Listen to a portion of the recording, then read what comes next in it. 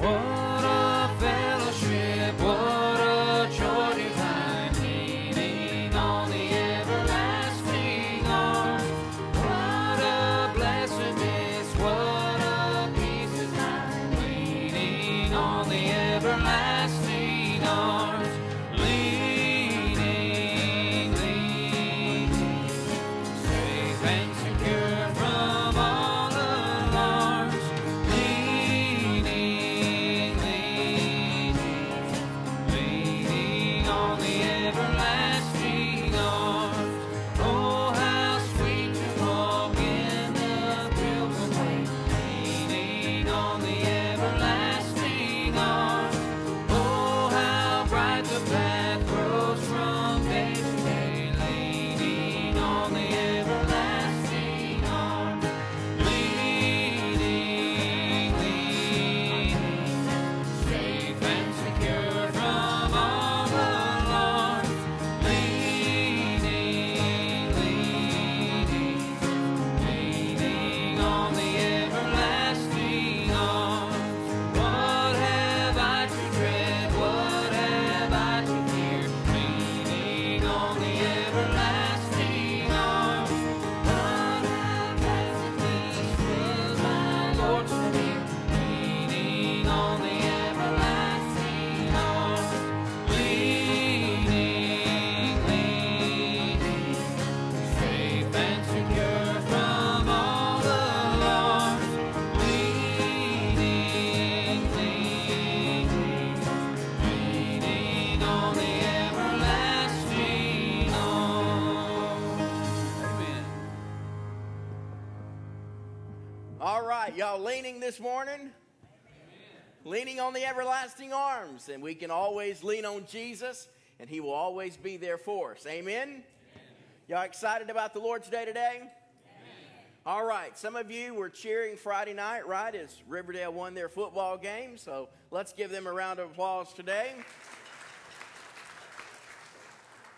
Some of you maybe were cheering yesterday, but we want to make sure on the Lord's Day that we worship the Lord in spirit and truth. So let's go to him in prayer right now. Lord Jesus, we love you so much. It's a privilege to be in this place of worship. We ask that our worship would be pleasing to you. We thank you for working in our lives and just allowing us to be able to experience your glory.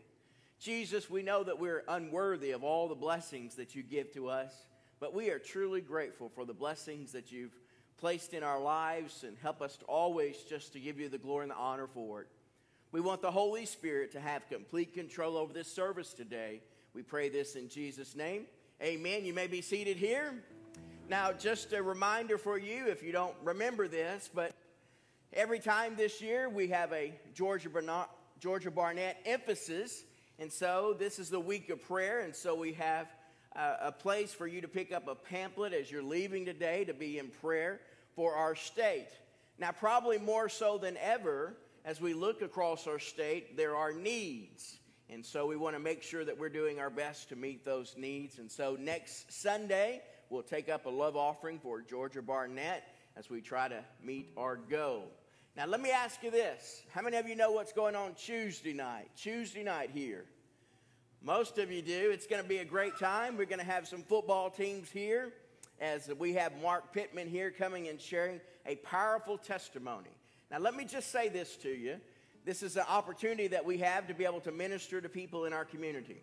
I couldn't think of any individual, a member here at First Baptist Church, not inviting someone to be at that event, much less not being at the event when we're trying to let people hear the gospel of Jesus Christ and their lives be transformed because of who Jesus is. Amen? Amen. All right, let's sing to the Lord.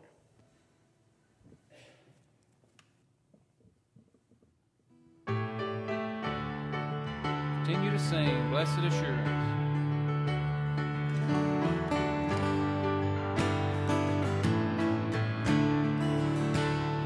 Blessed assurance, Jesus is mine. Oh, what a foretaste of glory divine. Heir of salvation, purchase of God, born of His Spirit.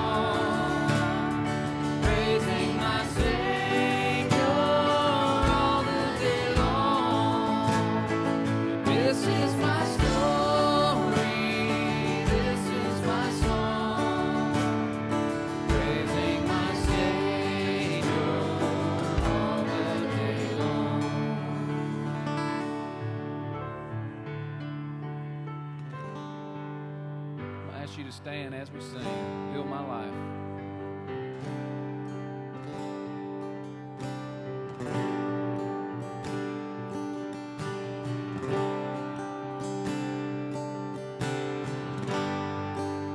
Worthy of every song we could ever sing,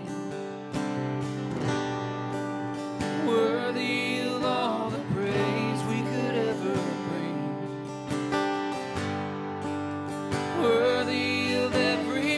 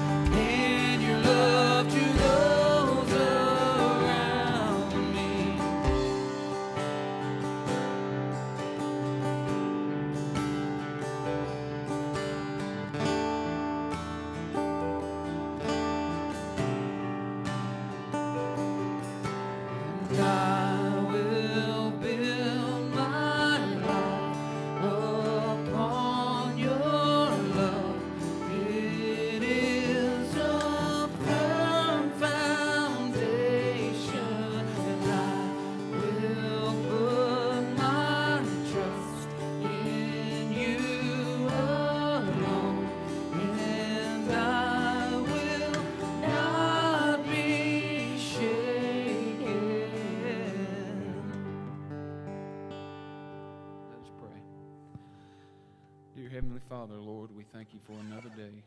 We thank you for all our many blessings, Lord, that we know that we don't deserve, Lord. And this morning we just lift your name up, Lord.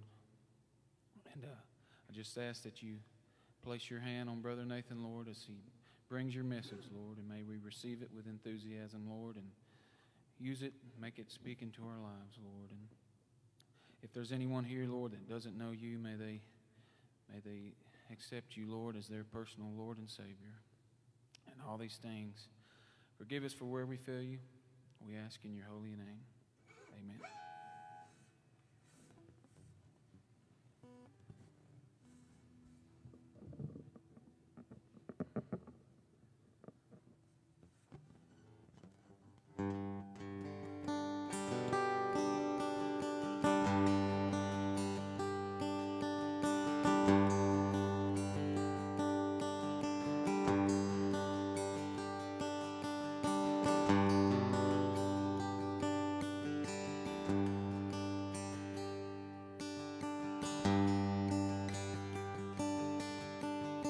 Ryan, can you put the words up, please?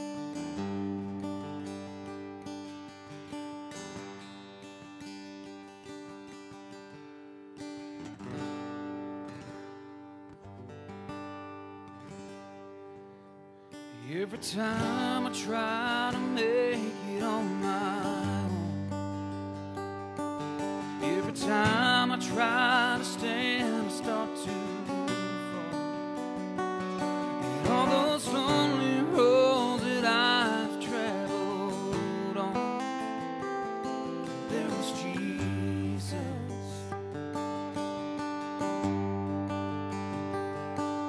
When the life I built came crashing to the ground, when the friends I've had were nowhere to be found, I couldn't see it then, but I can see it now. There was Jesus.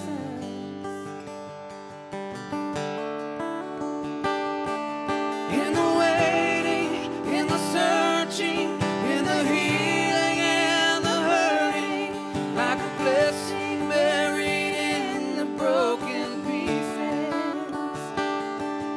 Every minute, every moment, where I've been and where I'm going, even when I didn't know it, I couldn't see it. There was Jesus.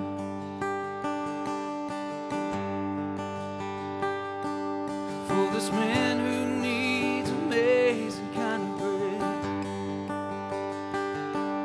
for forgiveness and a price I couldn't pay. Well, I'm not perfect, so I thank God every day. There was Jesus. There was Jesus. In the waiting, in the searching, in the healing and the hurting, like a blessing buried in the broken pieces. Every minute, every moment, where I've been and where I'm going, even when I didn't know it,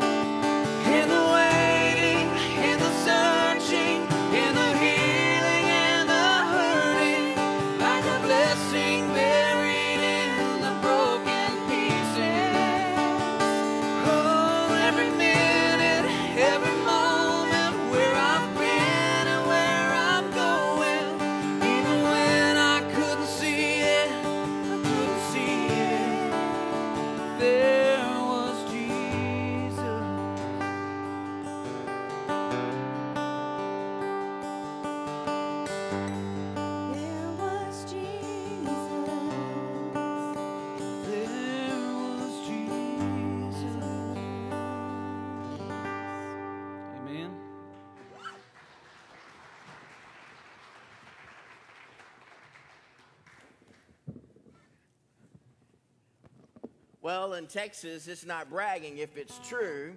Didn't they do a great job this morning? Let's give them another round of applause.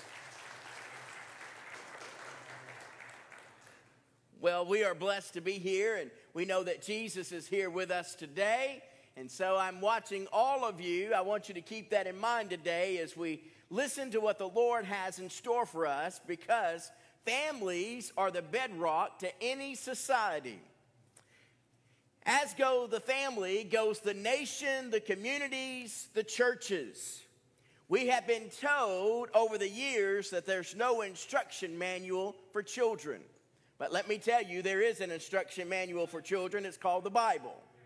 There's an instruction manual for our families, because marriage is the supreme commitment in any relationship in life. And I hope that you understand today that marriage is sacred. We honor it, and it is holy in the sight of God. Now, this morning, we're going to be looking at some kingdom principles. And notice I said kingdom principles, because we have different roles and different functions as a husband and wife. So take your Bibles today and find Colossians chapter 3, if you haven't already, and listen to these verses very carefully. And how about you stand in honor and reverence of God's word this morning? Colossians chapter 3, verse 18. Oh, listen to this verse very carefully. Wives, submit to your own husbands as is fitting in the Lord. Husbands, love your wives and do not be bitter toward them. Children, obey your parents in all things, for this is well-pleasing to the Lord. Fathers, do not provoke your children, lest they become discouraged. Lord Jesus, we thank you for your precious and holy word. It is not suggestions to live by, but it is commandments and principles that we must adhere to in our lives. We ask that the Holy Spirit would teach us today the things that we need to know about who you are and what you expect of us. We pray this in Jesus' name. Amen. Now this morning, we have 4 responsibilities that honor the Lord. And I want you to listen to this very carefully. It honors the Lord. And when we accept these responsibilities, as a family, we know that our family can honor the Lord. Now, first of all, I want us to see this responsibility, a wife's responsibility. A wife's responsibility. How many of you realize that our attitude matters to God? Our attitude matters. And so if you have a bad attitude, I want you to get your attitude in line with the Holy Scriptures of God, because our attitude matters. How is your attitude this morning as you came into this place to worship the Lord? Now, I want you to notice, this is the words from Almighty God. Not the words of Nathan Davis, not the words of preachers, but the words of Almighty God. It says a wife's responsibility is that she is supposed to submit to her husband. Now, what does that mean, to submit? Because our society today has said that is a negative word, that's not a positive word. Our society has been influenced by feminism and materialism, and says that book that we have called the Bible, it's archaic, it is out of date, and we no longer have to abide by those principles. But let me tell you this, the word submit means to express voluntary and positive submission. Now, men, you can't go up to your wife and say, woman, submit. Can't do that. You know why? You want her to do that out of love and admiration for who you are. To do it voluntarily, because it is positive. Now, I want us to think about this, and I want you women to think about this, those of you that are wives. How does this make you feel right now? Oh, I've been preaching this and teaching this long enough that I know what some of you are thinking already. You say, I don't have to do that. I don't have to do that. Maybe some of you are saying, I will not do that. And then some of you may be thinking, who says I have to do that? But I know some of you very well, you say, I will gladly do that if that's what the Bible says. The Apostle Paul says you submit because it is fitting to the Lord. It is fitting to the Lord. Now, a husband cannot ask his wife to do anything outside of the will of God. Now, let me just make this very clear. If it's outside of the will of God, he cannot ask her to do that. Because in order for her to be able to do that, she would be sinning against God. She would be sinning against her relationship with her husband. Now, why do we do this? Because who does it please? It pleases the Lord. Peter had something to say about this. Turn to 1 Peter chapter 3. 1 Peter chapter 3, verse 1 says this. Wives, likewise, be submissive to your own husbands, that even if some do not obey the word, they without a word may be won by the conduct of their wives, when they observe your chaste and conduct accompanied by fear. And then verses 6 and 7, look at this. As Sarah obeyed Abraham, calling him Lord, whose daughters you are if you do good and not afraid with any terror. Husbands likewise dwell with them with understanding, giving honor to the wife as to the weaker vessel, and being heirs together of the grace of life, that your prayers may not be hindered. The Bible makes it very clear when there is submissiveness, it honors the Lord. And even without speaking words, a lady's action can allow the husband to realize something's going on in my wife's life. Something is different about her. Maybe your husband doesn't know the Lord, as Peter would say, and by your conduct, by your actions, you're revealing that there's something unique about you. You're honoring the Lord by your submissiveness to him. Titus chapter 2, verse 4 says that the older women are supposed to teach the younger women how to love their husbands and to honor their children. Let me tell you this. If the older generation does not teach the younger generation how to honor and respect husbands, who will? The older women have that responsibility.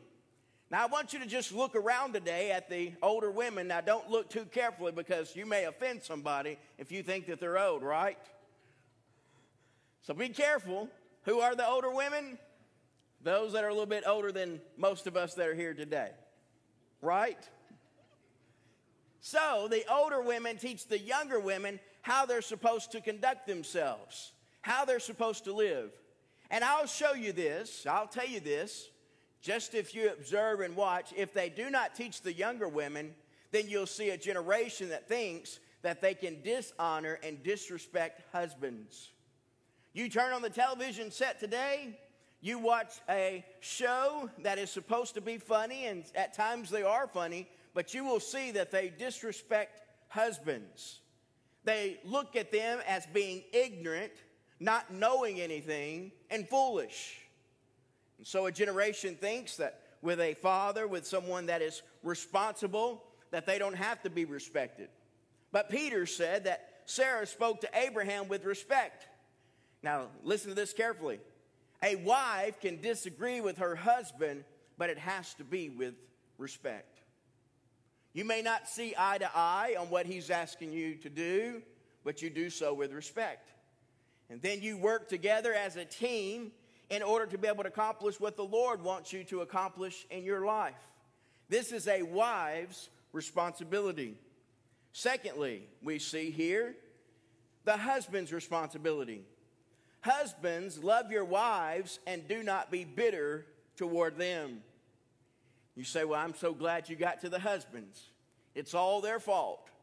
If they would only do what they're supposed to do, then I would willfully submit to my husband.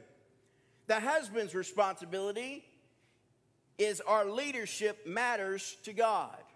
Men, I want you to listen to me very carefully. Our leadership matters to God. He is the head of the home, just like Christ is the head of the church. Men, you have that responsibility. You're the head of your home. Now, you may not want that responsibility, just like Adam didn't want the responsibility in the Garden of Eden when he should have been the spiritual leader and told Eve, no, we're not going to do that. This is sinning against God, and there will be consequences for many years to come. She ate of the fruit, and then she gave it to the man. He did not take spiritual responsibility. And today, I believe every woman is born with the sinful nature of Eve. She wants to usurp the authority of man and God. Every man is born with the sinful nature of Adam in that he wants to let the woman take the responsibility, but you cannot do that. In fact, the Bible tells us that in 1 Corinthians chapter 11, verse 3, and we need to make Jesus the head of our homes. Jesus has to be the head of our home. In order for our home to function as it should be, Jesus has to be the head of the home. Now, in order for a church to function as it should be, Jesus is the head of the church. And so we honor Jesus. We respect him. We worship him. And the man is responsible for the home. He cannot say someone else is responsible. He cannot blame his wife. He cannot blame his children. He has to take that responsibility as the spiritual leader of the home. He can never get rid of it. He can't give it away. He can't say, it's not my responsibility. It's his responsibility. And so the Bible says he loves his wife. The word love there is one that you're very familiar with. It's the word agape. It's an unconditional, selfless love. And husbands, if you love your wives that way unconditionally, then you're loving them the way that Christ loves them. Now, I'll tell you, most people love conditionally today. If something doesn't go the way that they want it to go, they say, well, I no longer love you. But love is more than an emotion. It's a commitment. Marriage is a commitment for an entire lifetime. And when we make our vows to God, we say things like this: until death do us part. Until death do us part. We say that we will honor each other, we will cherish each other. As I saw yesterday afternoon of a young couple making that commitment to each other. And the pastor made everyone that was witnesses there that day, yesterday, to know that they are responsible for making sure that that couple keeps their commitment to God and to each other. We don't make excuses. We don't say things are going to get better. It doesn't bother anyone. In fact, I want you to do this. Sometimes they'll say, well, the children are going to be better off. Research has concluded time and time again that the children, if you were to ask them, they would say, no, they didn't want their mom and dad to get a divorce. It's caused more hardships in their life. It's made life more difficult. And so God wants us to honor that relationship. And men, let me tell you this. Earl Wilson said, an exhaustive study shows that no woman has ever shot her husband while he was doing the dishes. Some of you will get that when you're going home today. You say, well, I never do the dishes. Well, if you want to do the dishes, just rest assured that if your wife ever gets so upset with you, she's not going to shoot you. But we have to do our part. We have to make sure that we are taking care of things as they should be. A wife may say, if he loves me this way, I will gladly submit to him. But women, have you ever thought that your husband may love you because of the way that you submit to him? He sees how you honor the Lord. He sees how you respect the Lord. And women, we have the responsibility, you have the responsibility of showing respect to him. You want to crush him, you disrespect him in front of other people. You go and talk about him privately with your girlfriends, and word will get back to him, and you think it never will get back to him. Oh, yes, he'll hear about it. And if he finds out you disrespected him, it will bother him. And I want you to think about it from this perspective. You say, well, he's changed. When I married him, he was Fabio, but now he's flabby and bulging. He's no longer the man that he used to be. Men, you may have married a woman who was beautiful, but now she has a Supreme Court figure. No appeal.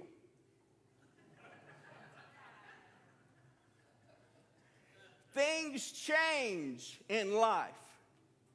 We have to love those people just the way that they are, even though they change, because we've made a lifetime commitment.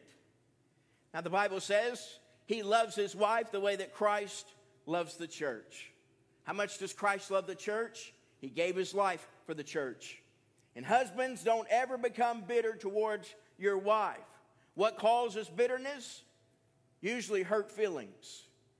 You say, well, he doesn't get his feelings hurt. Oh, yes, just watch him. Maybe watch her husband if her feelings are hurt. Usually communication, it changes. You hurt someone's feelings, and if they're not careful, as the Bible says in Ephesians 4:31 and Hebrews 12:15, it becomes a root. It becomes a root of bitterness, and communication is lacking. They say that money is the number one cause of divorce, but I have observed in counseling people, usually communication is right up there on the list because they're not communicating, they're not talking. Somebody got their feelings hurt, and so now they're going to take it out on them. They're going to let people know what they really think about them. No, we honor our spouses. We forgive. As Peter would say, if your home is broken, ask God for forgiveness. And let me make this very clear before we move on. Satan wants to destroy our homes. Wants to destroy them.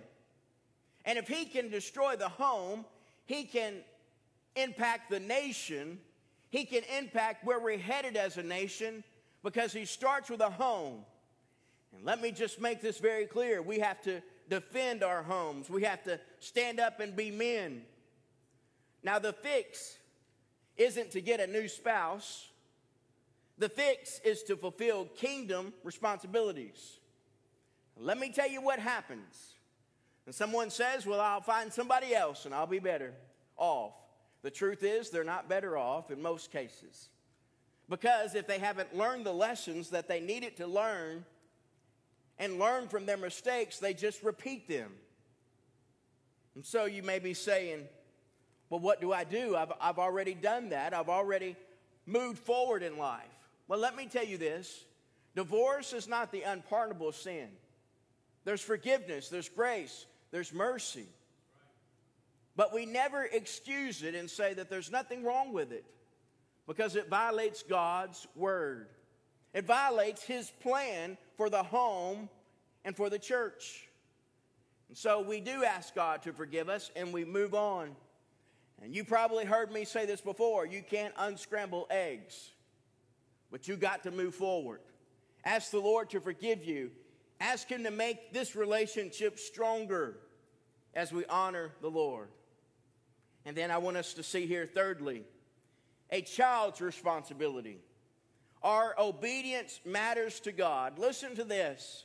Children, obey your parents in all things. Now, let me ask you this. Do you think the Bible literally means all things? All things. And then listen, for this is well-pleasing to the Lord. Children have the responsibility of being obedient to their parents. Now, ladies, before we go too far with this, let me remind you, in Ephesians chapter 5, verse 24, it says, wives, be obedient to their husbands in everything. Everything that honors God. So if we want our children to honor us and to obey us, we have to show our children that we're doing the same in our relationships. Now, you probably are aware of this, but in some marriage vows today, some of them say, well, I'm not going to say the word obey. But let me tell you this, if God says that's what we're supposed to do, then we have to do it. If we want his blessings on our life. The Bible says when children honor their parents, it's well-pleasing to the Lord. Now, why are our children doing some of the things that we see them doing on the streets today? I'll tell you this. It started with a family not making Christ the head of their home, not doing the things that would be advantageous to their home and to their family so that they know what's right and what's wrong. Most children today, in some settings, they don't know what's right and wrong.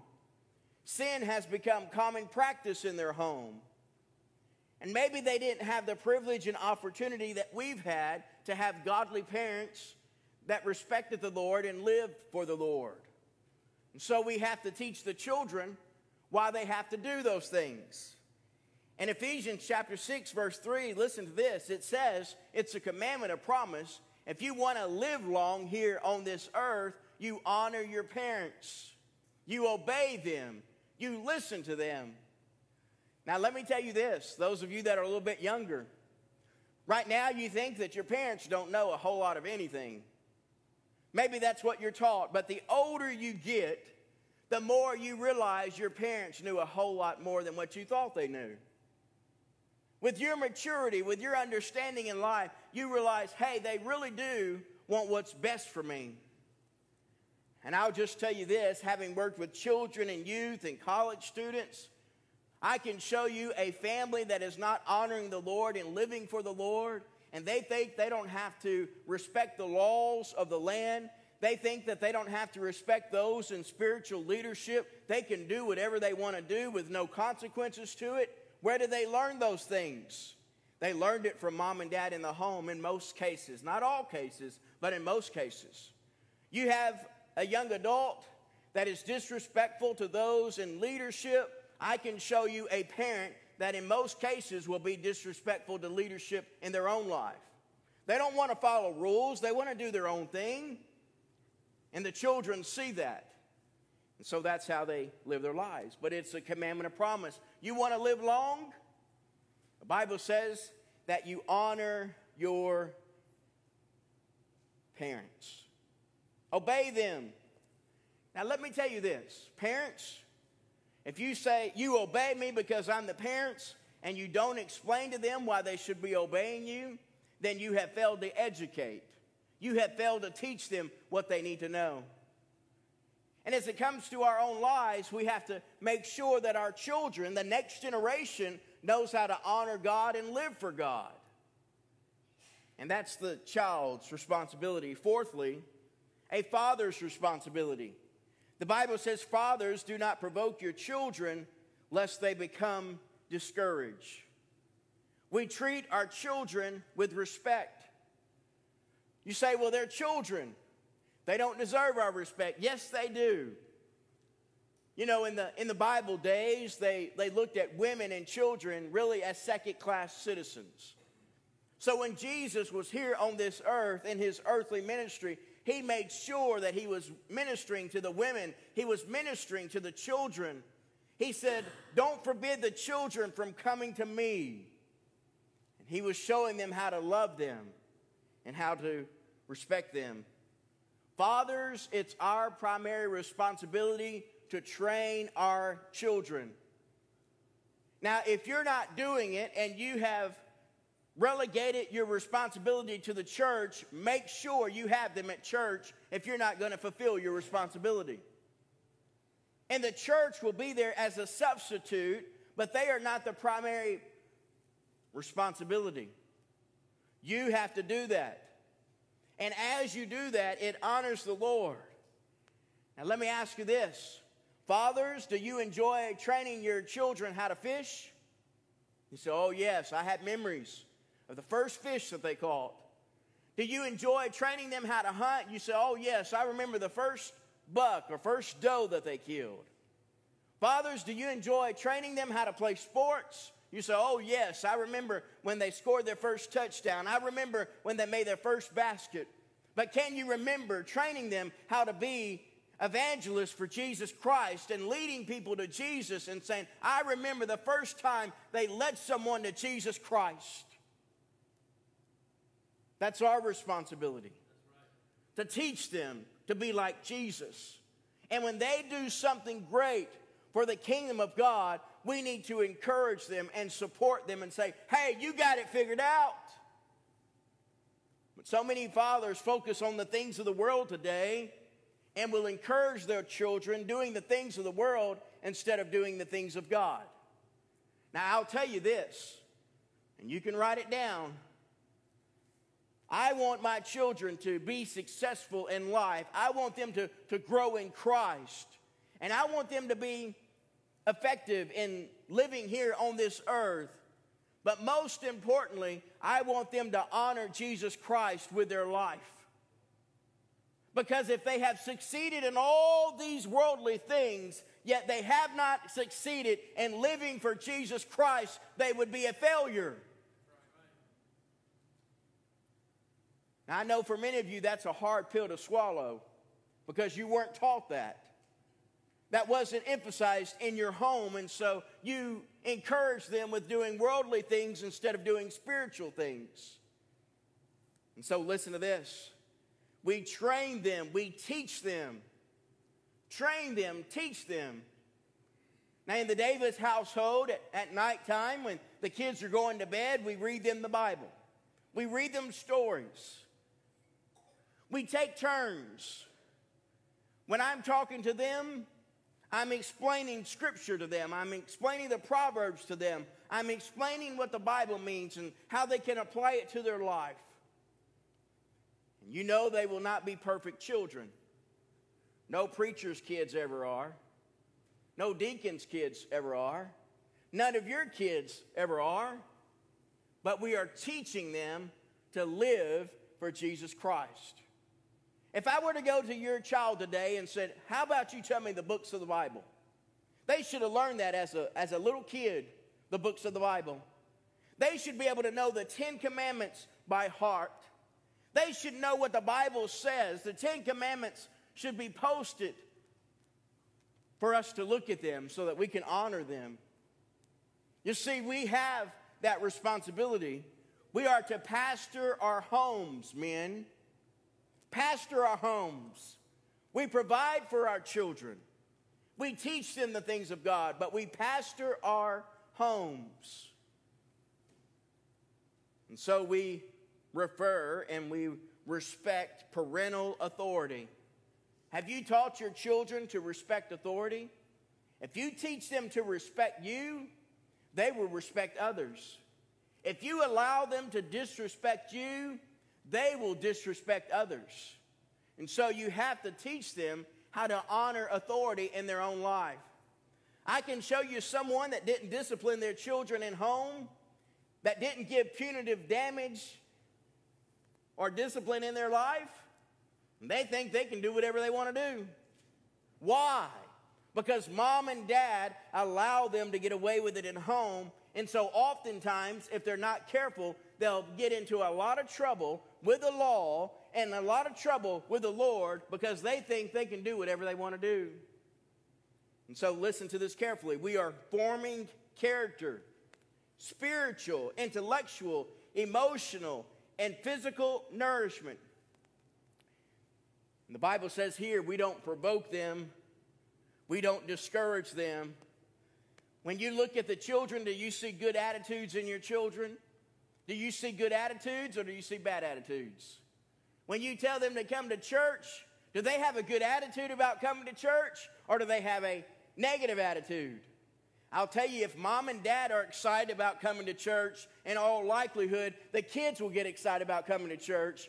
If mom and dad get up at 4 o'clock in the morning to go on a hunting trip, or they will drive hours and hours to go to a ball game, and they're excited and they're prepared, the children see that, and they know if mom and dad had the same enthusiasm for worshiping the Lord like they do the things of the world.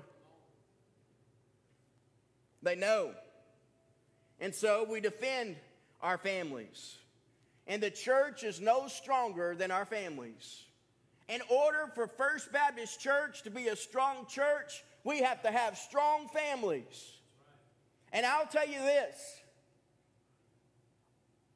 Through the power of the Holy Spirit, my family tries to honor the Lord and show you how we can all honor the Lord. We want to make sure that our life is pleasing to the Lord. Our relationships are pleasing to Him. Now, the nation is no stronger than our families. You want to see a nation that's headed to destruction? You see a nation that doesn't honor God and live for God. Turn real quickly to Ecclesiastes chapter 4, verse 12. Yesterday, I was glad to see this verse be a part of a wedding ceremony.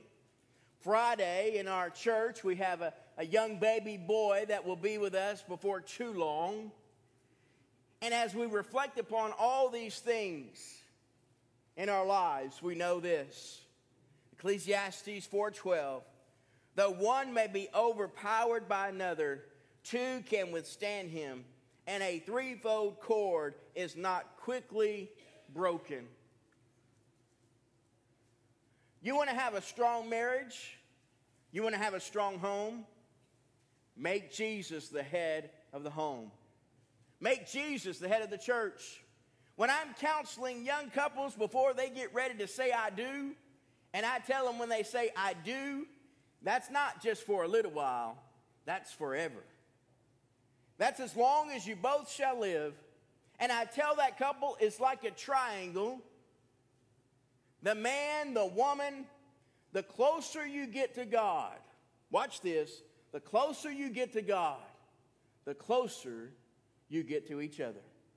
The farther away you get from God, in all likelihood, the farther away you get from each other. Don't you know that God is the one that invented the family? It's the first institution. Adam and Eve in the garden. God said it's not good for a man to be alone. But He provided a helper, a helpmate for him. And as they were together and as they experienced life together, they had some difficulties. There was consequences for their sin. But through it all, God wants our families to be strong. He wants our families to be honoring to Him. You know why? Because He designed it. He's the architect. He's the one that made it. And so in order for us to be able to do that, we must honor Jesus. Today, dear friends, if you don't know Jesus Christ as your personal Lord and Savior, before it's eternally too late, surrender your life to Jesus. Make Him the Lord and Savior of your life. And if He's not the Lord of your life, in all likelihood, there's no way that He could be the Lord of your home. So maybe today you need to repent and say, Jesus, I want You to be the Lord of my home. I want You to be the Lord of my family. I want You to be the Lord of my life. Because let me tell you, life is full of hardships. It's full of difficulties. And so we have to lean on Jesus. We have to trust in Him. Lord Jesus, we love You. We thank You for the privilege to serve You. We thank You that we have an instruction manual to know what You expect of our families, what You expect of our homes. Lord Jesus, we know that life is messy. We oftentimes do things that we shouldn't do. But Lord, help us to repent. Help us to trust in You. Help us to surrender our families to You. And Lord, if there's a need for reconciliation, oh Lord, I've seen it. I know how You can work. Reconcile those differences. Reconcile those families. And You'll get the glory and the honor for it. We pray this in Jesus' name. Amen. I want you to stand now. I want you to stand so that we can do business with the Lord today. And I'll tell you this. If you believe families are worth praying for, that families are worth fighting for, then that means we have to take action. We have to take decisive action. That means we don't stand still and let somebody else do it. We do our part. So as Melanie plays, you come and do business with the Lord, And we'll make sure that our relationships honor Him today. As she plays, you come.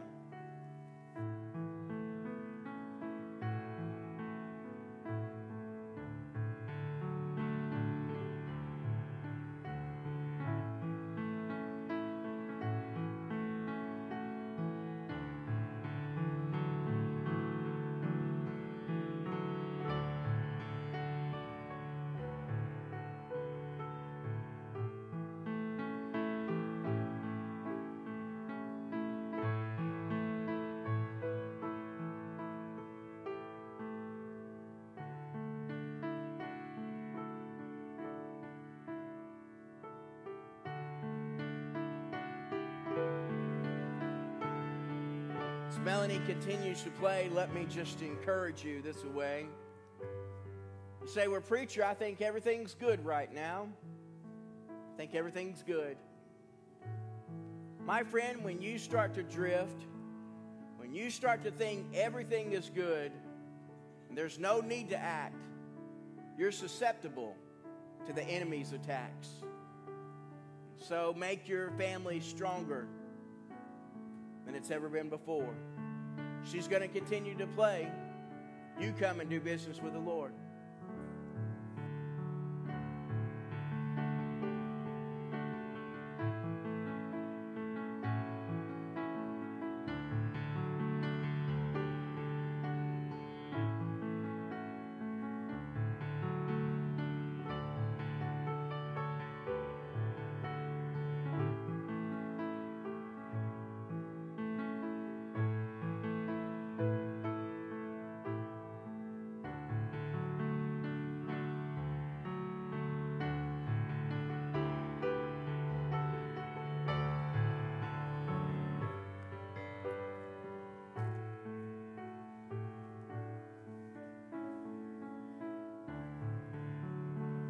You may be seated.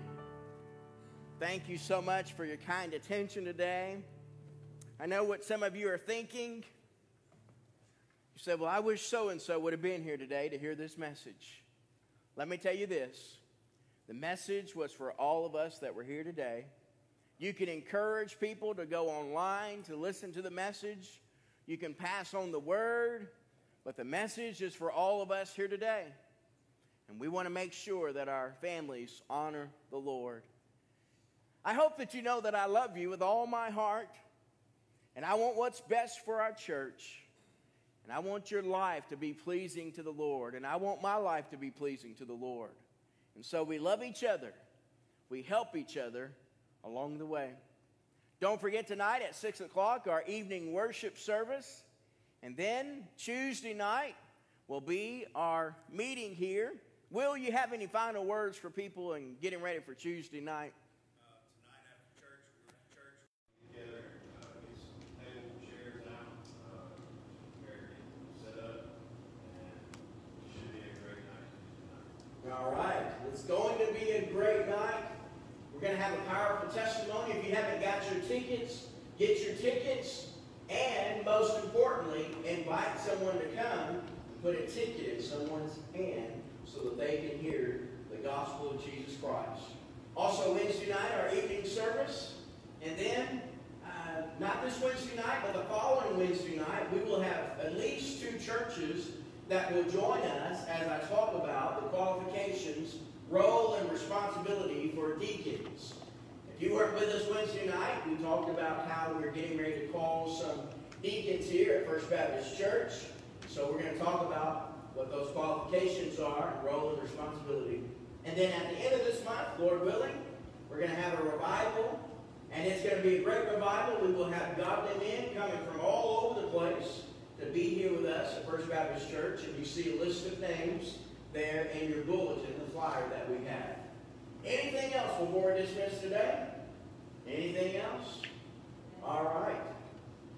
If you haven't seen it on Facebook yet, Chris and Corinza had their baby boy on Friday, Keegan Christopher, and they are home doing fine.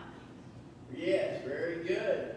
It's going to be exciting. Chris told me the other day, he said, Brother Nathan, I can't wait for you to just be able to hold him. I said, I can't wait either. That's going to be exciting. A young man one day growing and living for the Lord. Lord Jesus Christ. Nothing like it. For those of you that have watched us today, thank you for being a part of our service. Will Allman's